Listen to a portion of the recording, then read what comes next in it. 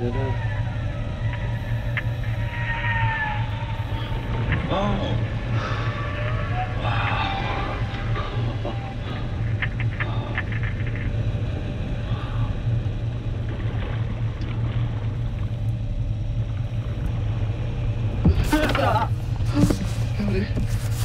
We're with former NOAA biologist Dr. Paul Robertson and joined by Dr. Torsten Smit. He was the lead geologist on a submarine crew that recorded on March 6th of this year the astonishing footage we just watched, and I'd like to start out with some reactions.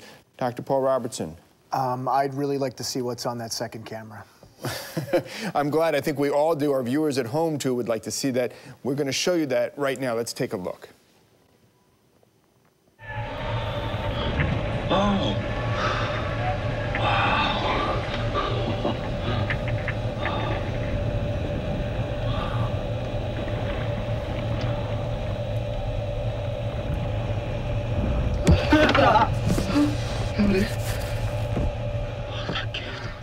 Dr. Robertson. No, sorry. Can we play that back, please? Can we get the footage of that back up there? Can we, in fact, why don't we take both cameras, first and second sync, and let's roll them together. Can we do that? Take a look again.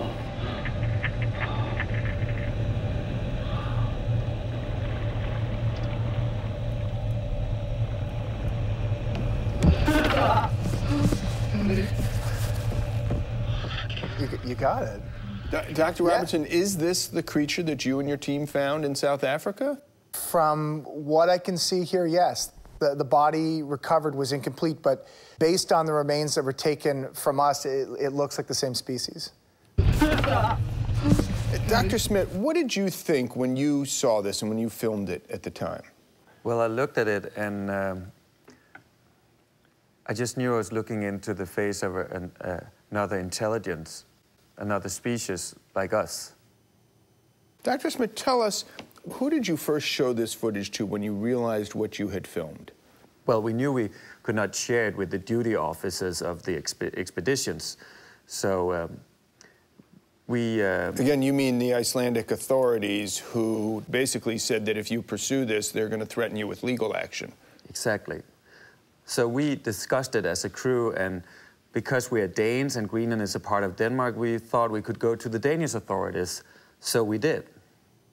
I'm going to put up an article here, and this is just remarkable. Please take a look at this. This is Greenland's response to what the Danish authorities shared with them. The government in Greenland issued a total ban on all new drilling, all new oil exploration, and this was just announced on March 27th of this year, 2013, and all of this in response to the footage that you and your team shared with the Danish authorities. Yes, that's right. We have a map of this area. Can we put up the map right now? Yeah, I mean, this is near where you filmed the encounter, is that right? Yes. Seems like a vast area. That's huge. It's actually the largest natural park in the world, and also a coastal preserve for marine mammals. And I think because of our footage was taken near that area, then there was a lot of concern about the disturbances to this habitat and what that may affect to the animals there.